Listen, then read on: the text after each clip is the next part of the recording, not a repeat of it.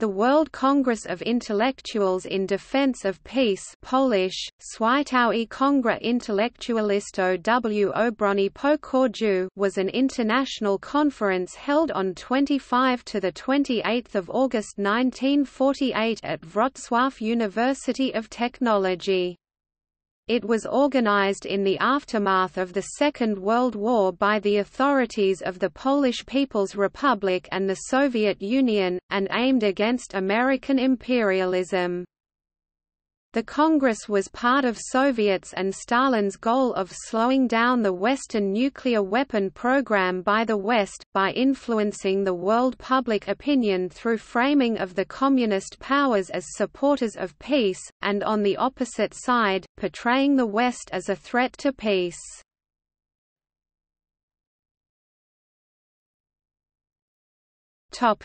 Organization.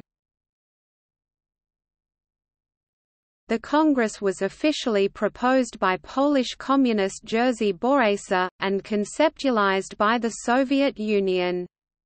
It was held on 25 to 28 August 1948 at Wrocław University of Technology. It cost the organizers about 100 million Polish złotys.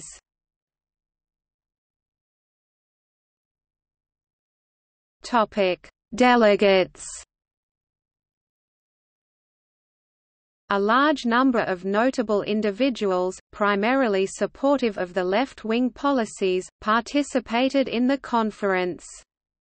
They included, Pablo Picasso, Louis Aragon, Frédéric Joliot, Irene Joliot-Curie, Aldous Huxley, Julian Huxley, Bertolt Brecht, Jorge Amado, Georgi Lukács, Fernand Léger, Roger Vaillant, Salvatore Quasimodo, Paul Eluard, Olaf W. Stapledon, Leon Musanak, Jorge Amado, Alan J. P. Taylor, John Haldane, Dominique de Sainty, Martin Anderson Nexo, Sir John Boyd Orr, William Gropper, Eugenie Cotton, Anna Seghers, Aubrey Pankey, Alves Redl, Julian Bender, Hewlett Johnson, Joe Davidson, Manette de Silva, Mulk Raj Anand and Karl Venberg.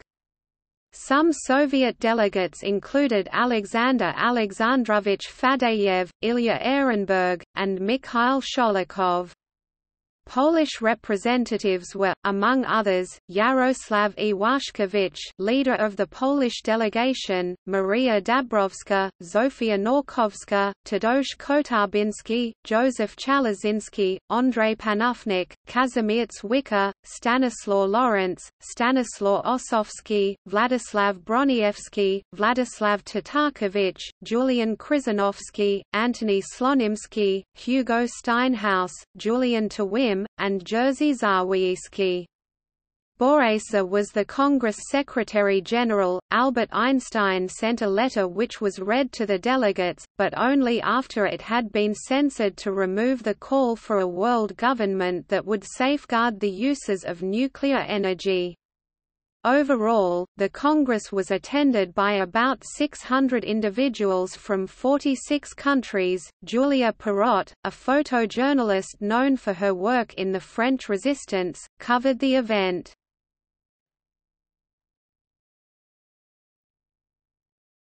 Topic: Program.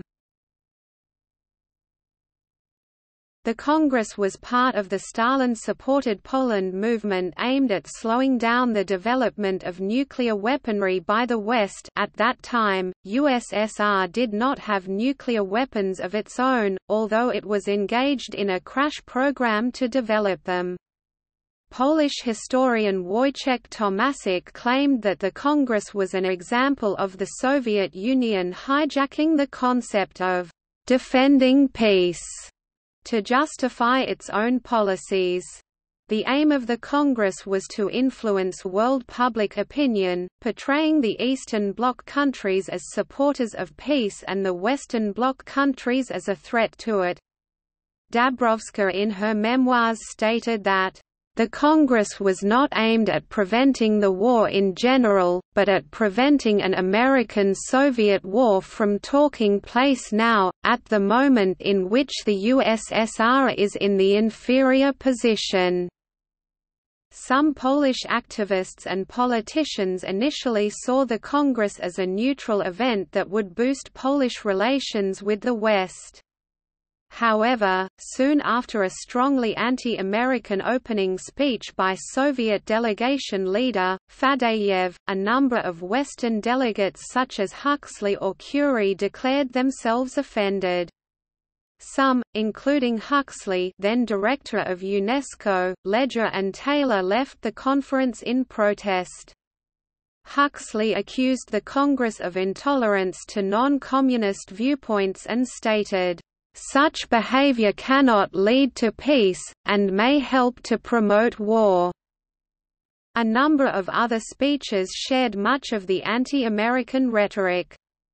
Journalist Françoise Bondy noted that the Soviet delegation was particularly unfriendly and aggressive towards many of the Western delegates, and their actions sowed much discord into the conference, ruining the attempts by Polish delegates to salvage the neutral tone of the event. The final act of the conference was a resolution to defend world peace. The resolution applauded democracy which saved the world from fascism, and criticized the governments but explicitly, not the people of United States and United Kingdom, arguing that a small group of greed-motivated individuals in America and Europe inherited the evils of fascism, and are planning a coup d'état against the world's peace. Only 11 delegates voted against, 7 out of 32 from the US, and 4 out of 32 from the UK. Another source notes that 371 out of 391 delegates voted in support. Simultaneously with the Congress, another Wrocław event occurred, the exhibition of the regained territories, another international event, this one used by the Poles to explain the territorial changes of Poland after World War II and the securing of the so-called regained territories. Together, the conference and the exhibition aimed to convince the world that the border change was beneficial to Europe and the world peace. The Congress elected a permanent International Committee of Intellectuals in Defense of Peace, also known as the International Committee of Intellectuals for Peace and the International Liaison Committee of Intellectuals for Peace, with headquarters in Paris. The Congress called for the establishment of national branches and the holding of national meetings similar to the World Congress. In accordance with this policy, a scientific and cultural conference for world peace was held in New York City in March 1949.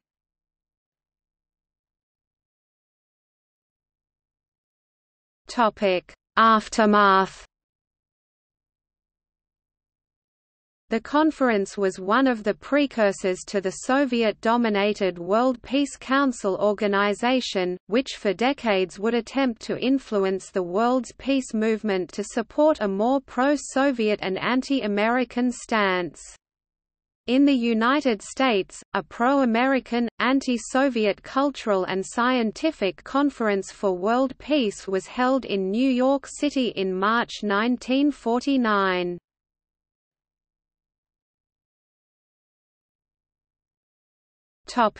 See also: